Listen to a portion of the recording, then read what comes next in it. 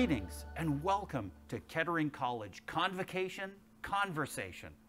I'm going to be talking today with the Chief Quality Officer for Kettering Medical Center, Dr. Jeffrey Weinstein.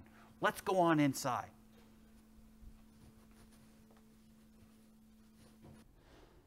Dr. Weinstein, thank you so much for coming down the hall from Kettering Medical Center and joining me for a couple of minutes to talk about Kettering College, our student, faculty, and staff coronavirus this fall, and what we can do to stay safe and healthy.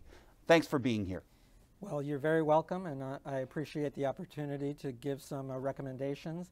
It's obviously critical for everyone to stay safe and healthy this year, and there are certainly some things that we can all do that can promote that and allow us to have our academic semester as safely as possible. Now, Dr. Weinstein, as Chief Quality Officer for Kettering Medical Center, what have been the major things that you've been seeing that have been most helpful in the hospital setting to combat coronavirus and the spread of COVID? Sure. Well, first of all, just a little bit of background. Of course, COVID hit in Ohio in late March. And at that first peak, we really did not have a lot of COVID infection. We had not many patients in the hospital, but we had sort of a low peak. And then it kind of faded in May, but starting in mid-June, it really peaked in Ohio, really went up in the southwest Ohio area. And our hospital units got much more full with COVID patients. Some of them were on ventilators. We unfortunately have had a number of deaths. What happened in the last 4 to 6 weeks has been a big shift. We now have fewer patients in the hospital, fewer patients dying, but more cases in the community as the age has shifted really more into the, under 20 years old and then the 20 to 39-year-old age groups. And of course, that would include high school students and college students. Just really quickly, do you think that represents more a shift in the demographic of the patients, or is there something going on with the virus itself? Is it mutating in some way, or do we know? No, it doesn't seem to be a change in the virus. It really appears to be probably everyone got sort of lockdown fatigue. People started going out with friends, going to bars, going to parties, going to restaurants. Of course, we've opened restaurants. So I think it has more to do with that. And we're seeing this around the country. Certainly everywhere in the country there's been a shift to younger people, which in a way it's good because they don't get as sick. They often don't get hospitalized, but they certainly can transmit the virus to contacts, whether that might be a parent, a grandparent, or anyone that they're in contact with, who in turn would have a higher risk of getting sick from COVID. So, Dr. Weinstein, given all of that, what kind of big picture recommendations would you give for our population, our students, but also our faculty and staff? Absolutely.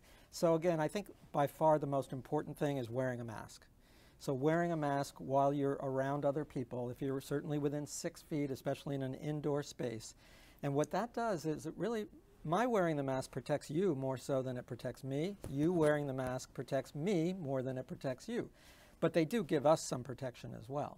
So we're not, aerosolizing the virus out into the space around us.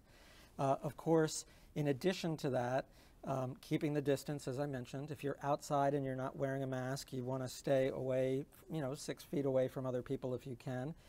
Hand hygiene after you've touched touch objects such as doorknobs or the arm rail chair on the chairs.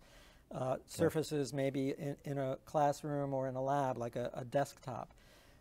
Frequent hand hygiene would be recommended as well. Great. Dr. Weinstein, is there anything else we can do as a community to really tamp down the spread of coronavirus? Sure. Again, I think a big thing would be what are we doing outside of the hours when we're here, perhaps on campus or we're in the classroom, and going to restaurants, going to bars, things like, or large parties or cookouts where you're probably not going to be wearing a mask. Those kind of activities do increase the risk. I think, again, as I mentioned, keeping the safe distance. One thing that's actually important this year, and we're really coming up to it, is influenza vaccination. So everyone should get their flu vaccine because there's a lot of concern about what's the interaction going to be with COVID and influenza, as well as just the basic issue of if you get sick with respiratory symptoms, which one is it? Is it COVID or is it flu? And the more that we get our flu shots, the less severe our flu season will be this year, and it'll kind of avoid that situation. Well, that makes so much sense, because the most important principle for us here at the college is, if you're sick, stay home. Don't come to campus. And you're right, we're not going to know right away if symptoms are coming from coronavirus or from influenza. Well, that's exactly right. And typically, you know, we would always expect someone, especially if they have a fever, cough, respiratory symptoms, to not come in.